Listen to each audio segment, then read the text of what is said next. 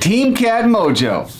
I am excited, can you tell? I've been waiting to put this down into the video ether for quite a long time. Now I get the chance. Can't wait, man. We are going to be talking today about the confident where. Are you ready to get catified? Let's go.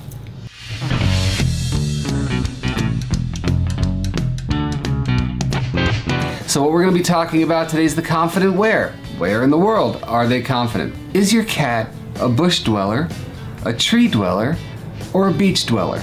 A bush dweller is a type of cat who is always hiding under the coffee table, or they're behind a potted plant, a bush, and they are waiting to do what? In the raw cat mind, if we think about cats in the wild, what are they waiting to do? They're waiting to hunt, to strike, to get your ankles, to do something. They're down there getting their mojo on. Now, tree dweller, pretty obvious. If they're not down there on the floor behind the potted plant, what are they doing? They're up there, somewhere.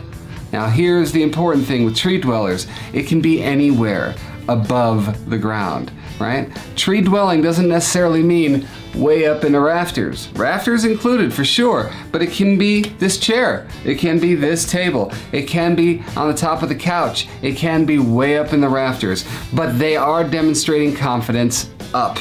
The beach dweller still lives out on the floor, likes to feel all four paws are firmly touching terra firma.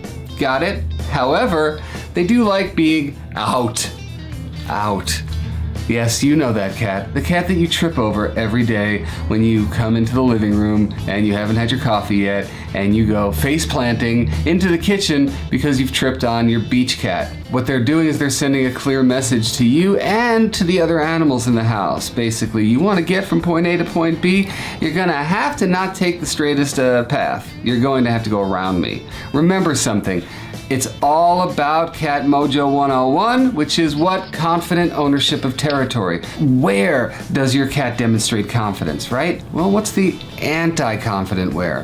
Where are the places where your cat develops a lack of confidence, fear? Now, if you use the word hide, then you're not talking about a dweller. You're talking about a hider. You're talking about a caver, right? So if a cat is caving, that's saying that they like to be small, invisible. If they could, they would disappear into their cave. That's what makes a cat a caver. So what turns a caved cat into a bush dweller? Well, I'm glad you asked, because this is what catification is all about.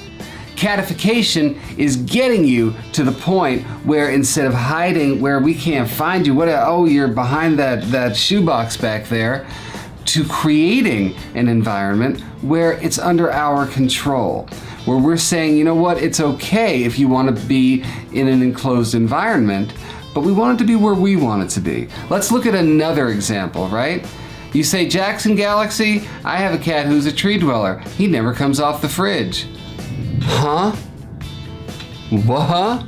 No, your cat is not confident on top of the fridge. Your cat is fridging. They're up there trying to get away from other cats who are tormenting them, or kids, or humans. They're not coming down because they only feel safe there. They can disappear up there.